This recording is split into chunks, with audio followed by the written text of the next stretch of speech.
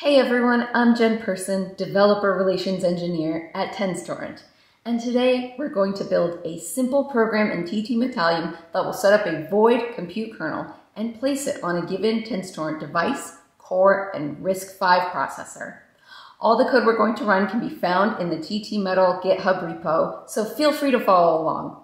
Now before setting up this example, be sure to clone the repo and set up your Tenstorrent hardware using the setup steps I've included in the description. In this example, there won't be anything for the kernel to compute. Instead, we're just focusing on general setup for a compute kernel. But before we run the program, let's take a look at some of the key points in the code.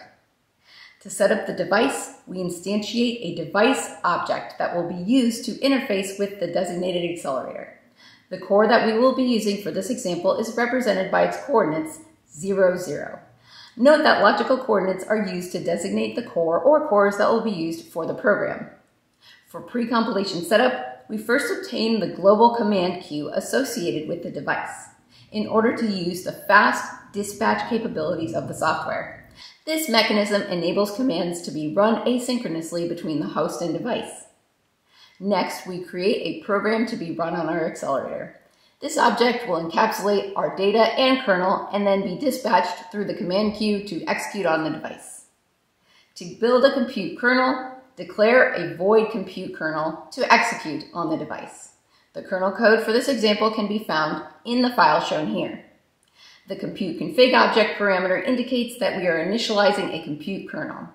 Since we're just demonstrating how to set up a void compute kernel, we do not need to supply any compile time arguments to our kernel function.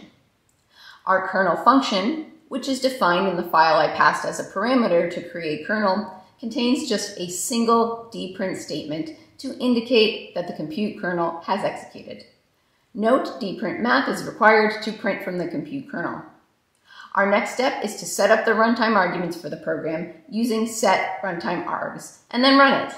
This function allows us to specify which cores will receive the kernel arguments for the given program. And QProgram will then send the program to the device for execution. The false parameter indicates that the operation is not blocking.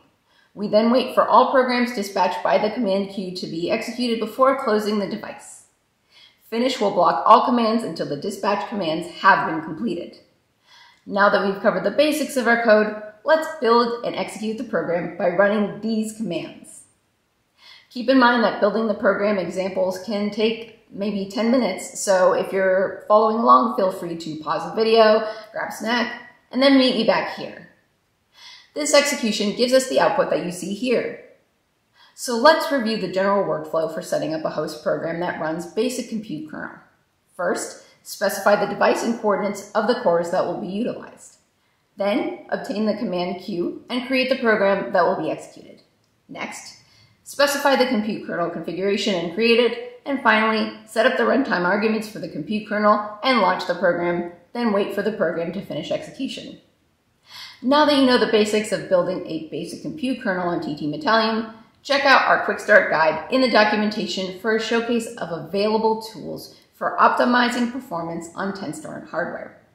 I've linked the guide along with the TT-Metal repo in the video description. I also invite you to check out the Tenstorrent community forum where you can ask questions, share projects, and hear the latest Tenstorrent developer news. Thanks for watching.